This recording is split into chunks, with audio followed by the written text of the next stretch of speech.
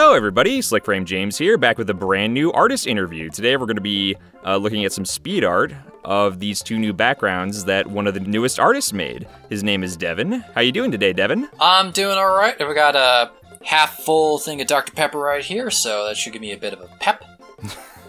Put a little pep in your step. Also, I'm here too. Hi! Yeah, so Jason's here too. The reason Jason's here is because he also worked on one of these backgrounds we're going to be talking about today. Yeah, you doing good today, Jason? Yep. I've got a little Gatorade here myself, Arctic Blue. You guys have much more exciting drinks than I do. I just got plain water. Hey, it's just a little something to wet my whistle while we're talking. That's my good stuff. I got that reference.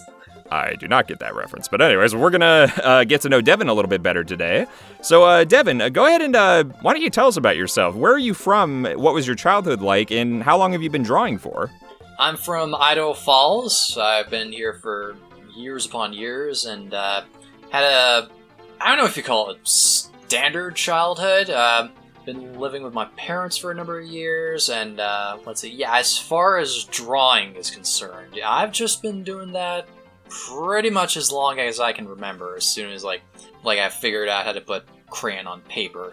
I mean, I've always had a talent for it, but it wasn't until like high school and I was like arrogant enough to say, hey, I can just be a cartoonist on the high school newspaper that I saw my work in print and was like, oh my gosh, I need to work on my art talent a bit. Need it, because this looks terrible in print. So that's about the time I started taking art seriously. Yeah, I went to college for I got a degree in art, sort of a focus in illustration, and I've been doing freelance for a couple of years now. Okay, and do you have any hobbies aside from drawing and video games? Honestly, I'm kind of like, if it's not one thing, it's the other. Like, I honestly don't get out much, to tell you the truth. Neither do I these days. It's nothing to be ashamed of. Yeah, well, you're preaching to the choir there, bub. Yeah, well, most of my time, like, if it's not working on my own stuff, it's like it's usually, like, just making sure the dogs are walked. My gosh, it's like, I miss having people my own age to hang out with, honestly. Yeah, it's called being a grown-up. Unfortunately, getting older and not having school to, like, bring you all together, yeah. Enjoy your youth while you can, kids. So, what was your first video game, Devin? Or do you have a first Nintendo game? Well, I remember getting the Game Boy Color way back in the day, and with that came Pokemon Red. So, yeah, Pokemon's been, like, the focus of my, like, video game interests, even to this day. I did also have, like, the Game Boy Color version of Super Mario Bros., like the deluxe version. I remember playing that a lot as a kid. Pokemon was always the big focal point when it came to video games. Like, it's not that I haven't played any other video games. Like, I have played, like, Star Wars Old Republic until I decided to uninstall it, just to be able to save space on my PC. Our household, we grew up poor a lot of the time. So there were, like, aside from the Game Boy consoles, there weren't any, like, major, like, hook them up to the TV type consoles. So, until, like, we tried out a Wii U, and even then that kind of fell to the wayside. Not a Wii U, just the regular Wii. Yeah, other than that, like, if there was ever a chance we got to play, like, PlayStation or something like that, it was always over, like, a friend's house or something, but yeah, it was... So, I guess you could say your experience with the Nintendo consoles fell to the Wii side? Jason, think about what you just said. I'm starting to regret bringing him on. I forgot what he does. He's been working for you for how long now? I have a horrible memory. What can I say? So would you say Super Mario Bros. More like you have a horrible memory. Oh my! So Devin, which Mario game would you say is your favorite then? Okay, well there is like the Super Mario Bros. Deluxe. That was always a good time, but like I think between them it's a toss-up between like Super Mario World, yeah, that's it, and Super Mario Bros. 3 for the Game Boy Advance. Super Mario Bros., I did have a lot of fun with that, but Mario World, that was the one where it was like, we get a dinosaur! Yes! That's right, you sure do love your dinosaurs, so that makes sense. And I don't understand people would sacrifice Yoshi. In my playthroughs, I always try to preserve the little guy for as long as I can. Oh, same here. It's like, why would you? Well, I mean, that's good, but I remember there is at least 1 or 2 goalposts. There's one secret exit in one level that you can't get to unless you sacrifice Yoshi. And or it's maybe if you're terrible. really good with the cape, I don't know. And it's a terrible sacrifice. How dare they? So then, what software do you use for your art? My software is primarily Procreate on the iPad. So, like, it's probably it feels like the most native to me. Like, the majority of my, all my life I've been drawing on, out of sketchbooks and stuff, so it feels like the closest analog to it. I've tried, Photoshop, and I've done, 1 or 2 things with Clip Studio, but, ever since I got my iPad back in college, Procreate has been my go-to. The one I'm most comfortable with. Yeah, I understand that. It's using an actual tablet. It's probably the closest thing you can get to just having a notepad on your lap to just sketch with a pencil and paper. Yeah, exactly. The reason that I brought you on this show, Devin, is because I wanted a brand new background for the show. Just so everybody knows, Devin is also working on a character for Ask Mario right now, and we don't want to give away who it is. But I can't remember, was it the background that I had you do first, or was it this character that I had you do first? I'm having a hard time remembering. Well, as I recall, Jason was originally working on the background for the stage, and something came up, and he got the line work down, but he wasn't able to pull through because of personal issues.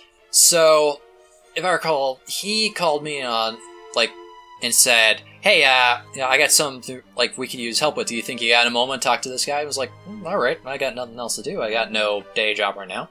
And so I took a look, and it looked pretty simple at first. It was just the black and white stage, hey, can you go in and color this?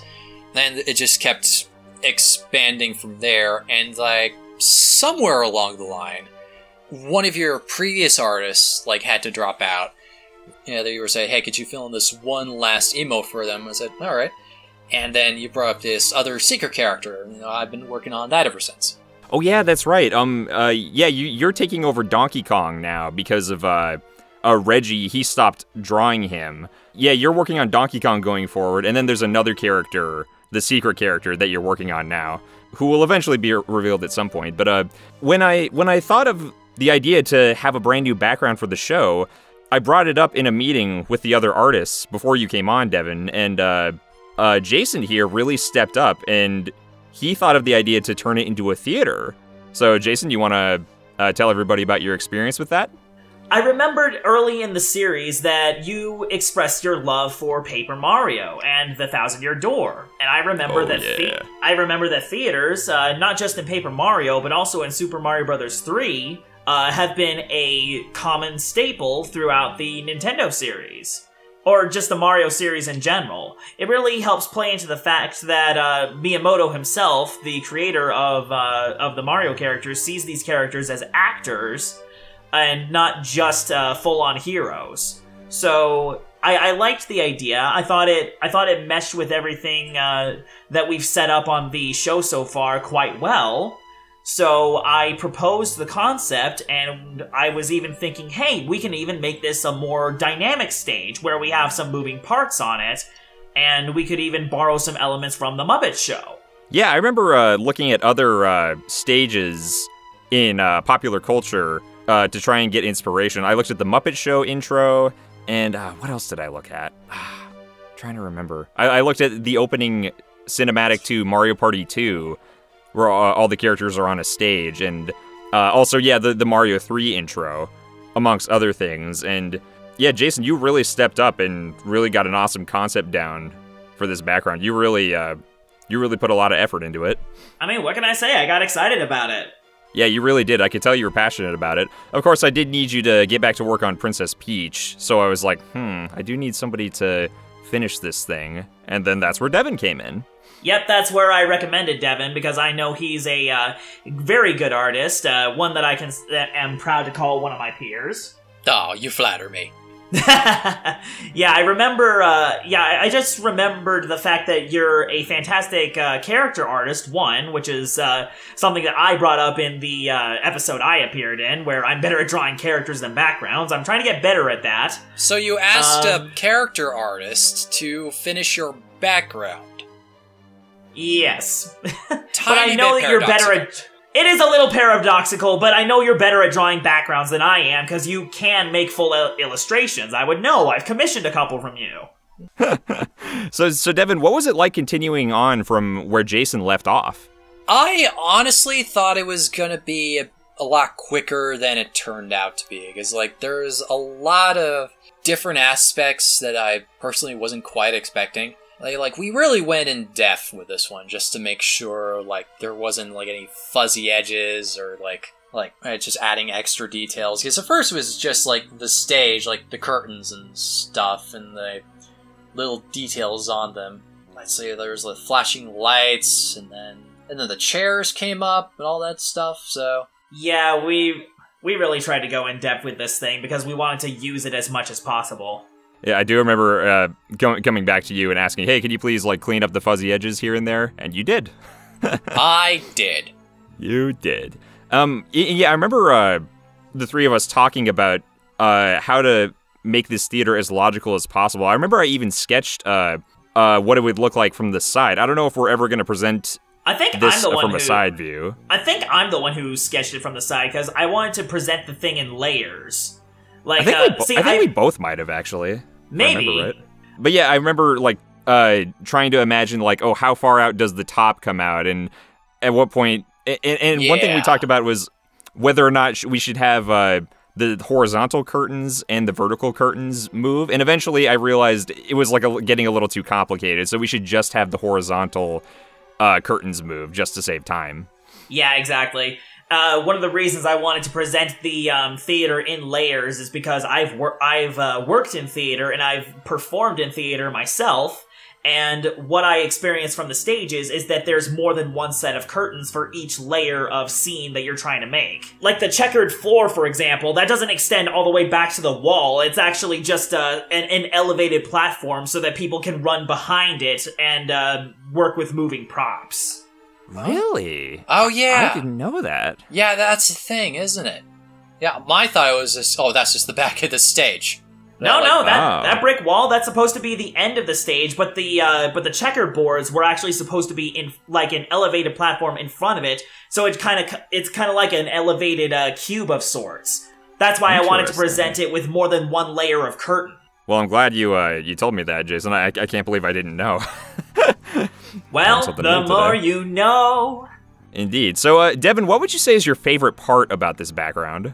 I did like the little detail of drawing out the power-up symbols, and I thought that was a neat little touch. Yeah, that was a nice touch. And then I'm really looking forward to seeing, like, the lights flashing on there. I think that's a neat little trick. I believe the flashing lights are inspired by the ones on the stage for Paper Mario: The Thousand-Year Doors fights. Is that right, Jason? Yeah, that's right. It's actually inspired by by one of the deluxe stages. Because the stage can actually level up and gain more audience members as you progress levels in the game. Oh, I love that game so much. If we don't talk about something else, I will keep talking about Thousand Year Door for the next hour.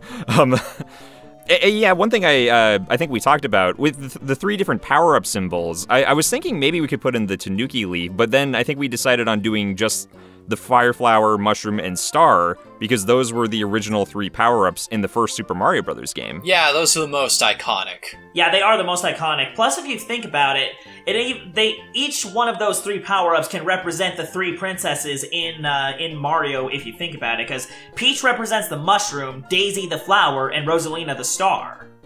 They're three important figures characterized by the original three power-ups. Look at DoJayMi applying this retroactive fan theorizing to Mario power-ups. Clever little man. I know. I was just about to say, dang, look at you, Jason, dispensing the knowledge. Man, what's going to happen when they introduce a fourth princess, though? Tanuki leaf. There should be one based on a Tanuki leaf. Or a cape feather. Or I mean, we have Pauline. She's sort of a princess. She's a mayor. That's kind of like a princess. Well, yeah, but that's she a can politician, get not a princess. Yeah, they can lose their position in the most non-lethal way possible. Before we talk about the next background, so Devin, what are some of your favorite franchises? Do you have any favorite books, TV shows, movies? Are you a part of any fandoms? Honestly, I try to keep fandoms at arm's length just because of the way, like, how rabid they can get. Case in point, me. It's like, I will make fan art for something I like if I'm really into it, but, like, other than that, I try not to interact personally or get into any deep discussions. Just let me enjoy the thing, please. I think Star Wars is another one. Like, a lot of people will criticize it, but I have enjoyed, like, a lot of the stuff that's come out of the sequel era. Like, unfortunately, I haven't gotten around to seeing Andor. The only thing I really enjoyed from the sequel era is The Mandalorian. Oh yeah, my gosh, The Mandalorian, all the way. And then, like, Lord of the Rings is another one. Like, all the Tolkien stuff. You grew up on a lot of Marvel content, didn't you? Because I know you've made fan art of She-Hulk and Black Cat before. Yeah, so stuff like that. And I think growing up, Digimon was a big one. The Digimon theme song was actually stuck in my head today at work. That's funny. Like, I only brought that up because I got a Patreon request that had to do with that, so I took a listen, and it was like, I started drawing for it, and like the theme started popping up. It's like, oh no, there it is again. Let's see, Batman's another big one, and then Godzilla I really enjoy. Rest in peace, Kevin Conroy. Oh my gosh, ugh. Disney animated movies, like a lot of animated movies, as a matter of fact. Do you like the CGI movie Dinosaur or The Good Dinosaur from Pixar? Not The Good Dinosaur so much. Dinosaur from 2000, I got really excited over as a kid to the point where the release date, like the original release date, May 19th, is imprinted into my brain. That's how obsessed I got with it. Okay, here's probably the most important question of all. If a one-eyed, one-horned flying purple people eater closes its one eye, Devin, is it winking or blinking? I think it depends on... Is it grinning at the same time? I think it depends on the scenario. Like, it depends on the facial structure of the creature, like just the gesture.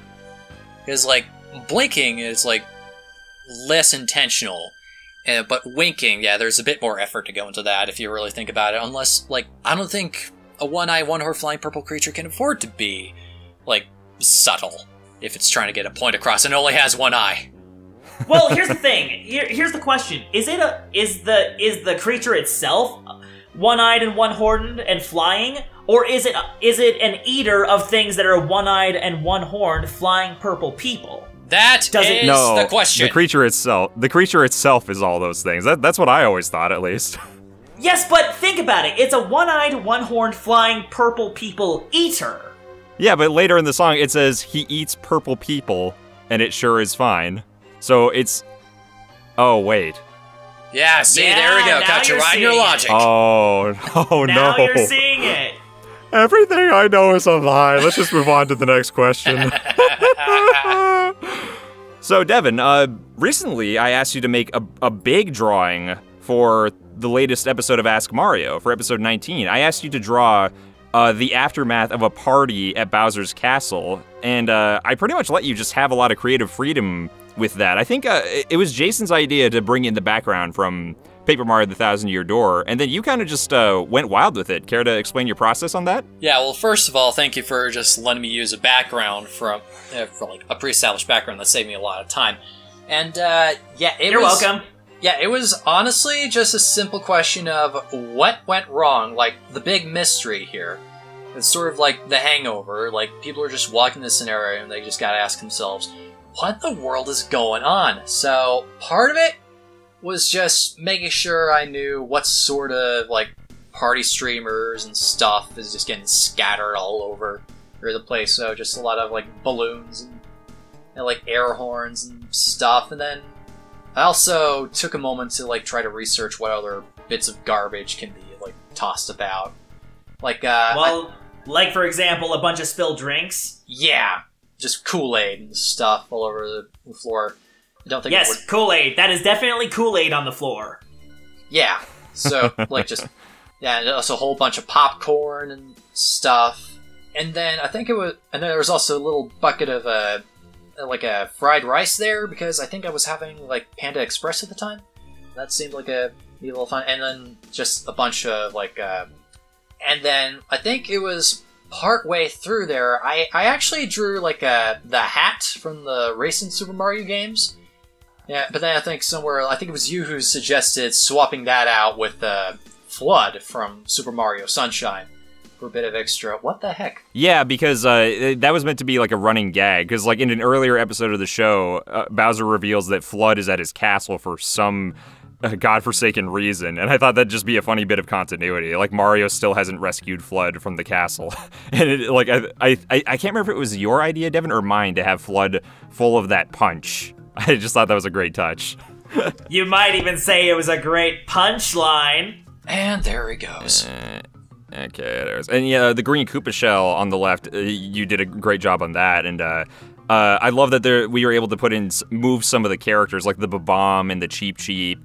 Yeah, I also really appreciate that you put in that high heel shoe from Super Mario Maker, and also the Karibo shoe from Mario 3. Just overall, you did a fantastic job, dude. Oh, I also love the muddy footprints.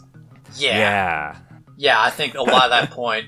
as soon as I ran out of usual party favors and stuff, it was just a rush to put in as many Easter eggs as I could. Let's just going through all the power-ups that existed, and like the Goomba shoe seemed like a logical choice to put in there. It was like, what damage could a Goomba do if it had the power of the Mario? Yes, he make a big steppy. Yeah, and then I think my favorite gag right there is I think we were talking about this partway through the process. Like, just in the back, in that middle pillar, you can see somebody scrawled on, "Chili dogs are for chumps." Just, like, a quick dig at the Sonic fandom. Because, like, in the Sonic movie, there was a whole thing about, like, Sonic not wanting to go to the mushroom planet. It's like, I hate mushrooms. And my thought on watching that was like, oh my gosh, if the Mario movie doesn't include a dig about chili dogs, I will be upset, no matter how shoehorned the gag is. Like, they have to respond to that. Honestly. Like, that would be amazing. Okay, going to the Mario movie, I even thought of a possible place where they could shoehorn that joke in, where Mario is, like, in New York, in Brooklyn, where his home is supposedly, and he's just passing by one of those New York hot dog stands, and they were having a special on chili dogs, and Mario could just go, I hate chili dogs. Devin, which of your drawings are your favorite? Do you have any Nintendo drawings you'd like to showcase in this video? Yeah, there was one where there was a scenario. I was doing this art challenge in February. It was like a February, and one of the prompts was heliophobia, the fear of the sun, and that lined up perfectly with the fact that there is a whole level where you're basically running from the sun. That is true, the angry sun from Mario 3. Yeah, exactly. Oh yeah, you also did a piece of Rosalina. Excellent job on that one, by the way. Oh, thank you. Yeah, that one was doing the 6 fan arts challenge. I think that was suggested to me. Yeah, you also did one of Mario based on his retro sprite, and one of Bowser as well. Yeah, and I did one of Peach too. It was honestly really fascinating looking back on that, just to see the original sprites design and how they contrast with their current designs. Like, I know Mario appeared previously, like, in the original Donkey Kong game, where he's got, like, the usual blue outfit, but if you look at the Super Mario Bros. Original game, yeah, his outfit does come across as having that red and slightly greenish-brown coloration.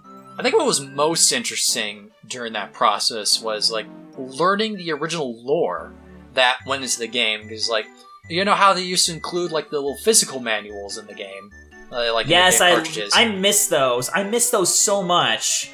Yeah. Those are great. Yeah, and, like, they actually gave you some backstory, and I think I looked it up. I think Bowser's reason for trying to conquer the Mushroom Kingdom and, like, kidnapping Peach had less to do with, like, just any romantic inclinations, but there was, like, a whole prophecy and whatnot that had to do with that. And Peach was the only one who could break his spell, and, like, part of it also involved, like, turning the citizens into bricks. So, yes. So basically what happened was Bowser turned the citizens into bricks. Peach was the only one who could break his spell, so Bowser kidnapped Peach as a means of preventing that from happening. Yeah, and I also think there was a bit of lore where, like, the Goombas were, like, a traitor species. They were traitors to the Mushroom Kingdom. They were mushrooms gone bad, essentially. Yeah, which is weird, because, like, they're visibly based on edible mushrooms. So maybe they had a bit of motivation. There's a fun fact in regards to Goombas. They were called Karibo in Japan, and apparently that relates to chestnuts because one of the programmers thought they looked like chestnuts. Wait a minute, Karibo? As in the Yu-Gi-Oh monster? Yes! Oh my gosh! Yep, that Karibo was based on chestnuts. Oh, suddenly things, it all makes sense now. Man, we're having our minds blown by Jason today. On so I many am occasions. the master of words! So then, Devin, do you want to tell us about any of your other projects, like Professor Lambio and your YouTube channel? I think, like, Professor Lambio is a character I've actually had around for a while. Like, I've always intended to use him as sort of my avatar. So do you want me to go in, like, the actual character's background as it currently stands? Sure, go for it. Okay, so Professor Lambio Rolifus, he, like, as you might suggest, is a professor. He's a naturalist in a fantasy world that it's like Middle-earth, but it ever got to the point where, like, they entered the age of exploration. Like, they started sailing the seas and discovering new lands and stuff like that. And also, like, enter the golden age of piracy. So, Lambio, he wants to go out and, like, explore, like, just sort of document all the new creatures and monsters and stuff like that. So that's kind of his big thing. And he ends up allying himself with pirates in order to do that. Or, actually, something I've been considering is that maybe it's like, okay, well, the government's not going to fund my expedition. I'm just going to, like, join a pirate crew and work from there. So, something along those lines. And then he comes across, what's the name of your other character? She looks like one of those characters from Avatar, but she's a purple pirate? Yeah, Captain Zay. I kind of like the idea for their dynamic was, like, I've been to New York, and they have these little bicycle taxis, whereas, like the guy's on his bicycle, but he's got, like, the cab right behind him, like, sort of a carriage, and, like, you get in, like, he pulls the carriage along. It's a bit like a rickshaw service, but with bikes. Yeah, it's like the feeling you get, like, when you get into one of those, and, like, you're just like he knows what he's doing, but to you, it kind of looks like, oh my gosh, I'm gonna die. She knows what she's doing, but it doesn't feel like it. Sort of like, almost like Captain Jack Sparrow. I was about to compare to Captain Jack Sparrow. Yeah, I'll be sure to put a link to your YouTube channel on the end screen for this video. So, like, a lot of the work I've just done with the characters thus far has just been, like, little animatics I posted to TikTok. My wife in particular loves your animatics, particularly the ones where it's just, I hate all serial killers, but when he stabs me in the... I can't even finish that. Yeah. Yeah, I briefly gave, like, Zay an antagonist, like a Baron Septimus, this Triceratops who's trying to catch her and put her in prison, but is also kind of, like lusting after her. A sort of like a Judge Claude Frollo villain. Yeah, something along those lines. So, Devin, do you have any advice for aspiring artists? This is a tough question, actually, because what hasn't been said in regards to artists? Like, everybody says practice makes perfect, but you gotta know what you're practicing first. So, like, yeah, you can practice all you want, but it all won't matter if you're practicing the wrong thing. Actually, my opera teacher, he had something to say about that. He said, practice doesn't make perfect. Practice makes permanent. Practice puts you into habits, and if you're practicing the wrong habits, it will become permanent. I think a lot of people ask, like, how do I start, like, drawing? It's just a big, important aspect of that is just learning about layers. It's literally, like, art is literally about layering. You gotta learn how to see something and break it down into basic shapes. Learn to look at something and then break it down in your mind into basic shapes. It's honestly a bit more complicated. In regards to just constantly getting better as an artist, you're basically going to reach a point where, if you keep at it, you're going to reach a point where you're going to start comparing yourself to other people and how far ahead they are. But it's not because you're bad, it's because your standards have gone higher because you've improved. So you can't see how far you've come. It's something that I've had to remind myself of recently. Because instead of comparing yourself to someone who has basically mastered everything, compare yourself to someone who doesn't know what they're doing to begin with. And realize that you've got the fundamentals down, which means that you've gotten better, and therefore so have your standards.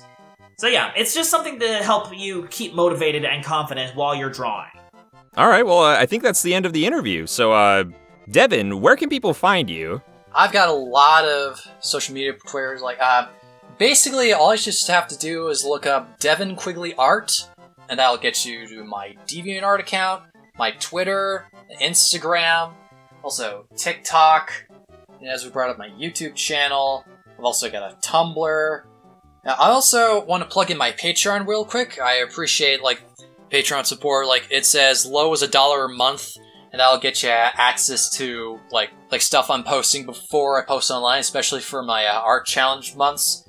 And then, at certain tiers, you also get discounts for commissions. Thank you so much for your hard work you've put into the show so far. I'm really excited for the fans to see the character and future characters you're going to be working on for this show, because you've been doing a great job so far, and I'm just so excited for them to see. All right, thank you. Thank you for watching, everybody. We will talk to you guys later. See ya! Bye-bye. See ya!